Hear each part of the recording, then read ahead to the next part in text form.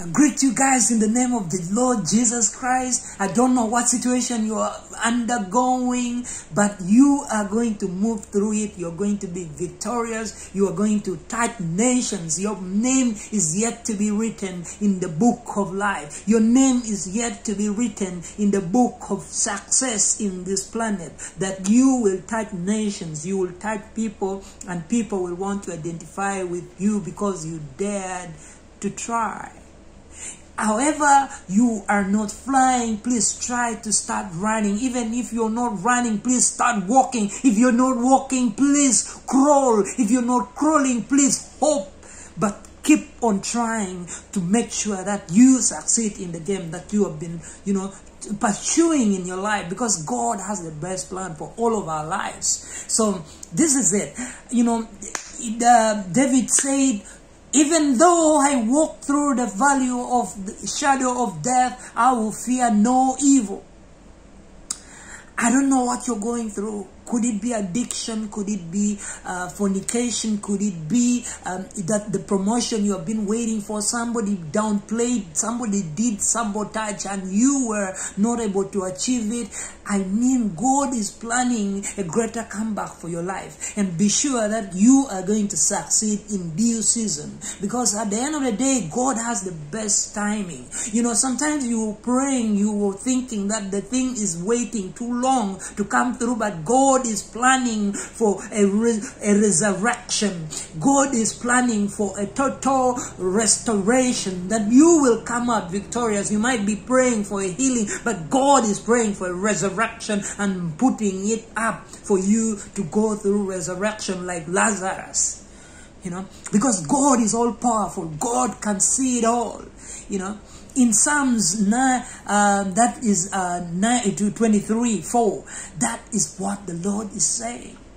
For you are with me, your rod and staff, they comfort me. I don't know whatever sickness you're going through. I don't know what you're going through. I don't know if your children are running with the wrong crowds, but just say that, your children are getting back on course and they are going to do amazing things to turn their lives around. Because God does it all for us. As for me and my house, we will always serve the Lord. That was the word of Joshua. Joshua 24:15, the giants might be big, but yes, we serve a bigger God, and we are going to come out victorious. Remember, for 40 days, Goliath was always shouting insults to the Israelites, but the 40 days also arrived. That David said, you come against me with shield and sword, but I come against you with the name of the Lord. And the Lord stood by David, even with a slingshot, with a few fine stones. Just one was enough to hit this guy, and he fed his head to the birds of the sky. Our God is a good God. He can do it. So somebody, I don't know what insult somebody is shouting or trading against you. I don't know what they are doing. Maybe somebody is sabotaging the dream that you have been waiting for. Somebody walked out on you, but just know that God is a powerful God, and yet He's gonna do it for you. He did it for those in the Old Testament. He did it for those in the New Testament. He's yet to do it in our lives. And we will be victorious in our own timing. King Saul was always talking David out of fighting Goliath. But David knew, even if he didn't have the training, he did not have all the stuff to fight Goliath, but he knew he had God. And if we have God by our side, who can stand against us? We are going to run. We are not going to get fiery, We are not going to get weary. We are going to run, and we will walk. We will move, That is it, guys. Oh, I wish we can be such fighters, to be resolved, to keep moving, to keep walking, knowing that God someday will do it for us. Jeremiah 29:11, I know the plans I have in mind for you, declares the Lord. They are plans for peace, not disaster, to give you a future filled with hope. The devil is a liar. Oh, I tell you, he comes to destroy, to steal from us, to lie, to us. But I tell you that God is a good God. He comes with a plan for peace, a plan to prosper us even in the desert, a plan to give us hope even in the state of hopelessness that we might be undergoing. That is our God, Let us look, let us sight, let us desire. Even if you're blind, just know that God is yet to give you that sight that you have been waiting for. He will restore you back into wholeness. Daniel 3:16 to 18. We don't know, we do not need to defend ourselves. The three young teenage boys, Shadrach, Meshach, and Abednego, they told King Nebuchadnezzar that we do not need to defend ourselves in these matters. The God we serve is a supernatural God. He will save us. But even if He doesn't save us, we will not bow down to your pressure. How powerful that is. That even if you throw us in the fire, God is going to work out a way for us. Even if He doesn't, we will not worship the God that you have created unto yourself. That is our God, ladies and gentlemen. The Lord can do it all for us, guys. Even when they turned the fire furnace 7 times more water, and the guards who threw them in, they died instantly, a fourth man appeared.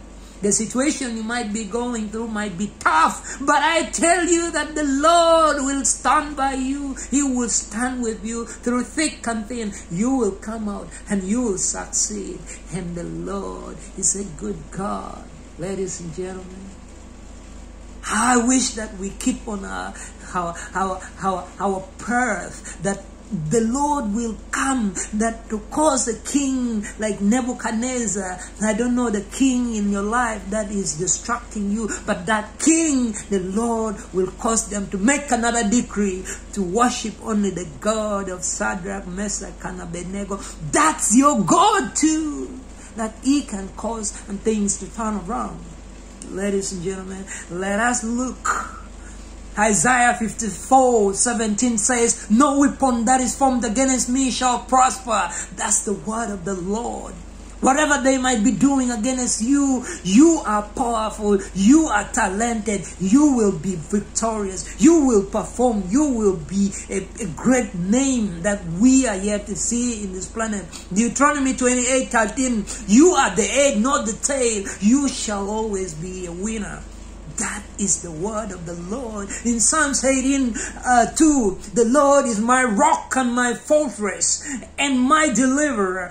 Psalms 27, some trust in chariots and some in horses, but we will remember the name of the Lord our God. Romans 8:37, we are more than conquerors through Him that loved us.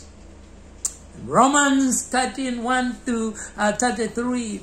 What message are you having even in the state of hopelessness that you might be going through? A state where we don't understand. Nations are brutalizing people, they're beating up people. I don't know, you're not seeing the way of getting the next meal tomorrow, but just know that God is in the throne of heaven, and the day He is going to bless you, He's going to bless you indeed, that you will not lack simply anything. If He created manna that people fed, even when they were not seeing a way, He parted the Red Sea that people moved on dry ground, just like He did on Jordan River. Surely He can do it for us, ladies and gentlemen. So Numbers 13:1-33, Caleb and Joshua had a good report. Though others, who were taken from the 12 nations of the Israelites, they came with a different report. The 10 came with a different report, but the 2 came with a different version of the whole stuff. They said, they may be big, but we serve a bigger God. And the God that we serve can do it for all of us. They might be huge. They might be equipped. They might have gone under all the trainings for the military. But just with the name of the Lord, we can come up and we will be victorious in Jesus Christ. Amen. Ladies and gentlemen, I appreciate all of you guys. I pray that you have a blessed weekend as we move towards the next days of our lives. Let's be able to serve. Let's give. Let's be able to help one another to succeed. Thank you so much, ladies and gentlemen. Peace from me to you.